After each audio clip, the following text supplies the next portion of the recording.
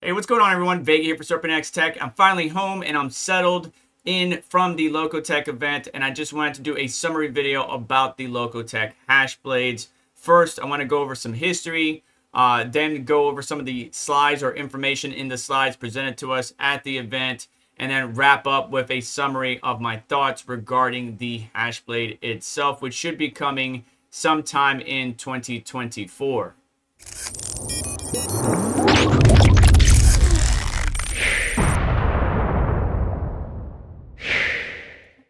First, let's talk a little bit about Lokotech's history. On their investor presentation and as well as their regular presentation, they say that they were established in 2019. However, we've heard whispers about this specific hardware, so to speak, for many, many years. I'm unable to find the exact article here, but you can see on the Litecoin Talk forum, there was some inklings of what was coming or possible back in December 21, 2016, Scrypt ASIC, and then also on Bitcoin Talk back in 2014, Lokotech Scrypt ASIC. And you can see even here, it has it at 0.0726 joules per megahash.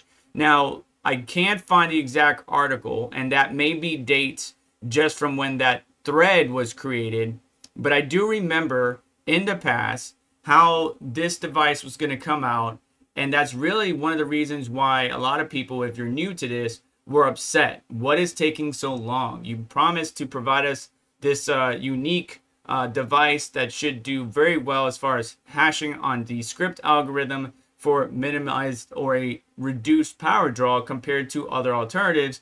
But the reason it's taking so long is because they're actually having to fund and produce this chip themselves. Now, they are a fabless organization, so that they're not like an Intel or TSMC or anything like that.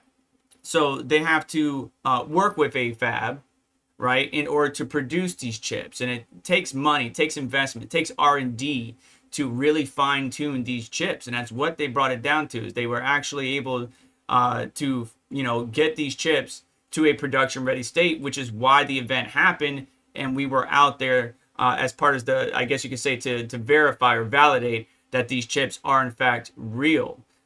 So the history predates, even before they had a reverse merger with Harmony Chain AS. And if we go to their website, you will see that Harmony Chain AS is a process of changing the name to Lokotech Group AS. And there's been a merger. But this talk of this device, this chip, this Scrypt miner has been going on for quite a few years. Hence the reason why some people were upset with the delay in the finalized product. But we need to understand the amount of time and investment it took. I mean, you can see the invested capital, the cash position that they provide in their investor slide. I'm not going to get into that, but just know that it took many, many years. And now here we are at the tail end, and we should be getting a final product in 2024. Now, there's even more history that our fellow community members are aware of if you ever want to dive down the rabbit hole. But moving on to the chip itself, I'm very intrigued by it. And their business model is intending to eventually have other units with this specialized chip that they've been working so hard to develop, such as USB sticks, single and dual tube servers or rack servers, etc., like a 1U server rack setup, 2U, and the USB sticks piqued my interest because that's kind of like the Moonlander Apollo from FutureBit, that are Scrypt USB miners. But they're not going to stop there. They've chosen the format, at least for these Hashblades, to be a bunch of ASIC chips. They say here 128 ASIC chips printed on a circuit board with a PCIe slot for plugging into a stationary PC. But more importantly, you can put it into like an Octominer 12 GPU case or 8 GPU case, or your Vada frames, whatever it might be. It would take the place of a GPU on a riser, and then you're hashing away, mining Scrypt, whatever coin that might be. But the board itself from our event or our meeting is the same size as a GPU. It's not going to have any cooler on it whatsoever, because the way it's designed and the way it's so small, or it's such a minor amount of power, 145 watts overall, over 255 chips, this PCB is going to be about your standard 275 millimeter, length GPU type format or form factor, something you're very familiar with. And because they designed it in such a way, the PCB itself should wind up dispersing that heat, right? It's just taking the minor amount of heat that these chips are producing, and then by having some type of airflow, like a 120 mil fan blowing on it, it will stay nice and cool. So thermal shouldn't be an issue, and it should just ramp up. The chip should just ramp up to its maximum and then continue going. What's even cooler is that these chips don't operate in a series like your traditional ASICs. So if one chip goes down, you're not taking down the rest of the chips behind it. So for example, on an S9 hashboard, if the 23rd chip is bad, everything after 23 or from 23 on is not going to work, but you're still drawing the same amount of power. They called it, I think, smart ASIC design, which we should see here in a slide. It's on a 12 nanometer process, or 12 nanometer LP, low power plus. And they did provide us some metrics here. Not only did they say, mounting 128 ASICs, but in the event they told us 255, so that might be a different board or maybe a cut down variant of what they're going to release with the current pre-orders of Hashblade. But then he also provided us some information. Now you'll see this number right here. So 0.67 joules per mega hash at the chip level. But if we look at some of the history on Bitcoin Talk, they originally had 0.0726 joules per mega hash. So that number has changed as they went through the development process and made some adjustments. And then I also calculated, and I'm kind of in the same ballpark, right? So basically, I had it at around 2,000 mega hash. So that's 2 gigahash. Let's do 145 divided by 1999, because it's 1.99 gigahash. I mean, that equals about 0.072 joules per mega hash. And if you really want to know what each chip is doing, even though they say here performance is 15.6 mega hash at 1.4 watts, I did the math and I already shared this with my colleagues. It's about 7.8 mega hash per chip, 255, right? And they're drawing only about 0.568 of a watt, so not like less than a watt. So I'm very intrigued by this chip, very efficient, and I'm intrigued especially by the different form factors that they might roll out. But we just have to wait and see how things go and how things proceed forward.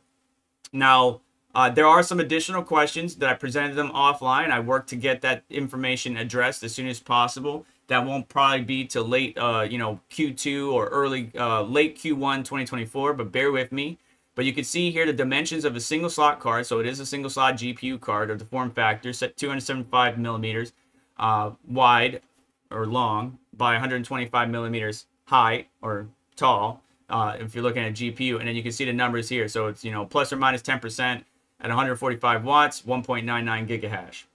So very, very efficient. They provided us additional information on these sheets, including their, their team, the, marketing position as far as mining Scrypt. Dogecoin is still one of the most profitable cryptocurrencies you can mine.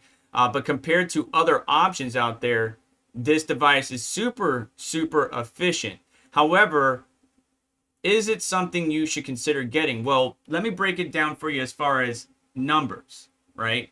I did this with endless mining in a stream. If you bought an L7, the 9,500 mega hash one, or the 9.5 gigahash, you're basically paying 47 cents per mega hash. Whereas with the Lokotech Hashblade, you're paying 1-to-1, or about $1 per mega hash. Again, 2,000 gigahash, and it's about $2,000 to pre-order these right now. Things might get better, but this is a brand new company, right? And with brand new companies, they don't have the back-end support, as one might say, of a larger company like Bitmain. If your ASIC went down, there's a plethora of ASIC repair services or providers out there that you can rely on. If something goes bad, do you have to send the Hashblade in to them to get repaired for them, for them to set? Because the chips on some of the Bitmain ASICs are out there, right? If you have a bad chip, or if you have a bad PIC chip, or a bad MOSFET, whatever it might be, there are replacement parts out there that you can order from Alibaba or various resources, Zeus Mining, get it and replace it yourself if you really wanted to. How would that be with Lokotech? I'm assuming that would roll out eventually, and there will be repair services or something offered from their team. But this is a newer company, and a lot of people kind of make faces or are disgruntled about that. But this is the same thing, right? With Ice River, a lot of people weren't sure if they could trust Ice River, and now Ice River is selling Caspa miners like there's no tomorrow, along with Bitmain. Obviously, Bitmain is outstripping them as far as marketing potential and units sold, but that's because they're just a huge company. Bitmain really does have a large market share of the ASIC industry in general. But this is a different opportunity, a different chance that one can participate and mine Scrypt more efficiently. Like, this will replace a lot of those high power, annoying, loud, right, ASICs that one might have. Now, for example, I would need 5 of these Hashblades to equal or to beat one L7. And so the price of each Hashblade is obviously going to be a decent investment to outweigh what an L7 can do. But you just need to pick and choose what's best for you and your setup. From my understanding, this thing should be able to you know, hash away, no problems, off rip. The chip automatically ramps up to its set target megahertz frequency. Thermals are not going to be a problem.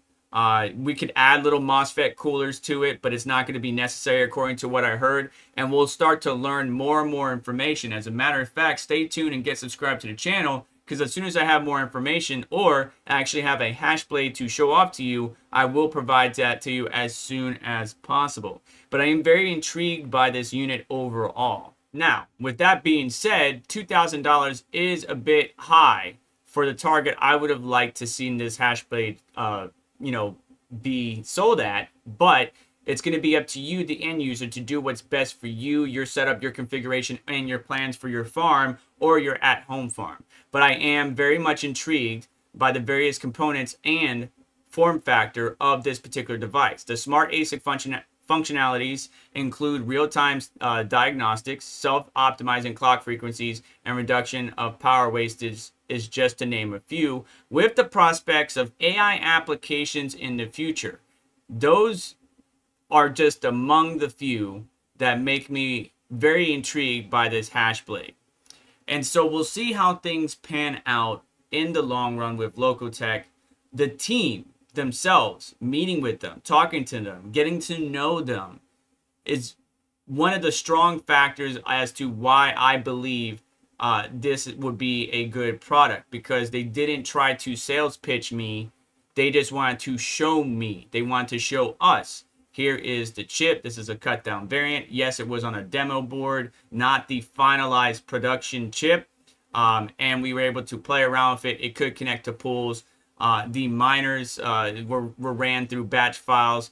So some of the same thing that we've seen with other mining applications. I would be intrigued to see the final revision of the Lokotech miner, if there's going to be a GUI to it, or is it just going to help you generate your batch files to mine to whatever pool, because we did test a number of pools, but because the hash rate was so small on this particular, non-production chip, a demo chip, but the validation of the chip itself, so not what's going to be on the Hashblade. I don't know how many times I can say that and emphasize that, was so small at about 480 hashes that while the miner showed up at the pool, the hash rate did not. We probably would have to let that sit for a very long time, because it's very insignificant in the grand scheme of things. A lot of people, a lot of farms are mining with L7s and have large walls of these Litecoin or Scrypt ASICs or Dogecoin ASICs. So for 480 hash, that's not that's like a drop in the ocean, really. But let me know your thoughts down below. I know that this is a conversation that I've already seen with many of you through my live streams or through my colleagues, that there's some pros and cons, but there's pros and cons to everything. You're upset about the pre-order. Well, that's the world we live in now. S21 comes out from Bitmain, everybody's all on it to pre-order. Ice River came out, some people were skeptical, but everybody was still pre-ordering these Caspa miners, right? We live in a pre-order world. Call of Duty, Diablo 4, pre-order, Kickstarter, whatever it is. People have a idea or they have a prototype and they need to get it to the world, and by you pre-ordering it helps them do that. The fab they're going to use to produce these chips, I'm not sure has been mentioned publicly, but it is a known fab and AMD has used them before. Why are they on 12 nanometer, LP plus? Well, that's because the line for that production is not as profound as one using a 5 nanometer or 7 nanometer, meaning there's not as many market orders. So the weight on production, or the line to the amount of money needed to get in line to produce these chips isn't as large as it would be, for example, 5 nanometer, 7 nanometer, and so on. So I wish nothing but the best to the Lokotech team. Thank you for having me, and the rest of my colleagues. You, the end user, my viewer, know that I will always remain objective, so I continue moving forward, intrigued by this device, but being real. I do not have the $2,000 to spend on this Hashblade. But if you, a small farmer, have the capital to do so, this is a very efficient device. Check it out. Consider it. I'll have it linked down in the description. Or you should have gotten an email where you can pre-order. I think they would go public soon. I'm not sure. Don't quote me on that. But just follow them on their socials. Keep an eye on the team. Ben's a good guy. Hervé and Christian, great guys. And I look forward to talking to the chip, the engineer behind the chips, and the engineers behind the PCB and power delivery in the future. So stay tuned, and I will catch you in the next one. Hit the like button on the way out. Get subscribed, as I mentioned. Hit the notification button to stay up to date, as well as check out additional links in the description to help support the channel and what we do here. And you just have yourself a wonderful day. Take care. Bye.